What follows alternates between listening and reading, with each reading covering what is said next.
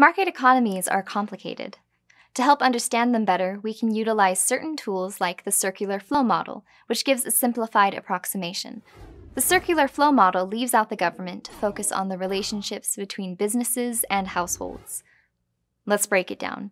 First, we have a resource market. Households or groups of people living together provide resources to legal entities called businesses in exchange for money. Households, in other words, sell the resources of time and labor. So the model shows the household's resources flowing counterclockwise to the resource market, where households sell and businesses buy. Meanwhile, money flows clockwise from businesses to households in the form of income. The other side of the model is the product market.